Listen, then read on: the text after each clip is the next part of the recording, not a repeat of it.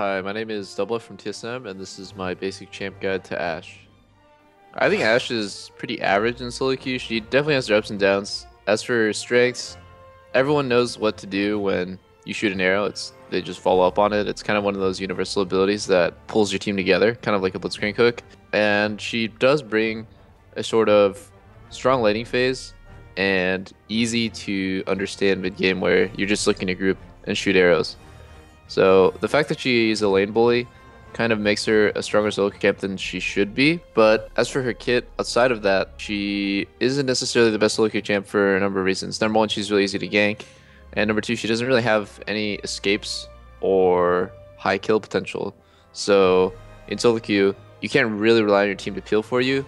And having a dash or some sort of escape gives you really high kill potential for people who are mispositioned, as well as just the ability to make a small positioning error and recover from that.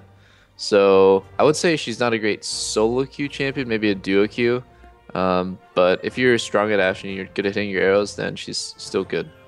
For landing phase, you want to always trade with your W up and play relatively passive with it down. Ashe is a sort of poking champion in lane with a surprisingly strong all-in. So what you want to do is push them in and poke them with your W and your long range. Just straight up push them into tower, looking for S, but be really wary of ganks. And this is why Hawkshot is actually so powerful, is because it allows you to see where the enemy jungle is by scouting his camps. So use that on cooldown to make sure that you're harassing safely. And after you've accumulated a big HP advantage, you can actually freeze the lane and look for the all-in. So once you get ahead, make sure that you don't just squander this opportunity and get a big CS advantage. In teamfights, you have a huge weakness in your vulnerability to assassins, flanking, or just CC in general. Ashe is actually just super vulnerable. She doesn't have the high range of Caitlyn or Kog'Maw, and she doesn't have any escapes. So you're just going to want to position very safely and make sure that you start the fight off by shooting an arrow and shooting a volley and looking for any sort of dangers to your champion. You don't want to just instantly start going in auto-attacking, because that's going to get you killed most of the time. So just being very aware of all the dangers in the enemy team. And once you start doing damage with your Renounce build, you're going to actually find it very easy to chase down kills. So it's all about knowing when to start auto-attacking. And then after that, your Q will allow you to chase down any sort of kills. Nobody should be able to outrun an Ashe. So Ashe's Q functions as an auto-attack reset. You can use this to your advantage in lane, especially because you have such slow attack speed early. You can just get your auto off and then proc your Q for the kind of like fast 2 auto combo.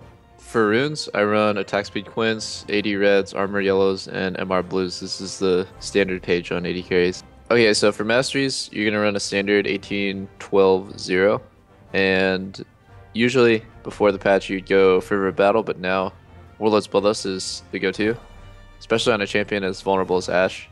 And going 12 and accounting for dangerous game is just the normal AD carry path. Level 1, you should always go volley, so W. And at level 2, you can choose actually between E or Q. Depending on if you're scared of a jungle gank or you need more vision, then you can go Hawkshot or just Q for laning. Level 3, put another point in your volley. And then level 4, pick up the ability that you don't have yet. You always max W first, then Q, and then E. And I'm just putting points in your ulti whenever you can. Ashe's item build also changed with the Warlord's Bloodlust patch. So instead of going your typical Infinity Edge into Static Shiv or something like that, you're going to go Essence Reaver first, straight into Renounce Hurricane. The reason why Hurricane is so good is because they made her Q stacks fall off one at a time, so her Q has become more consistent. And because of that, the way Q interacts with Renounce during team fights is really strong, as well as having additional wave clear. So after that second item, Hurricane, you're going to go either third item, Infinity Edge, or a Last Whisper item.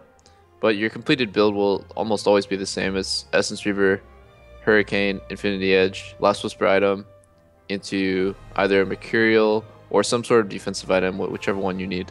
I would lump Bloodthirster into a defensive item for Ashe in that sort of category. So if you don't need a Mercurial, if you don't need any sort of MR that game, or QSS, then you can actually go Bloodthirster as your defensive item and just end up with 6 kind of BF sword-ish items. It's not so bad, and actually it's seen a lot of competitive play.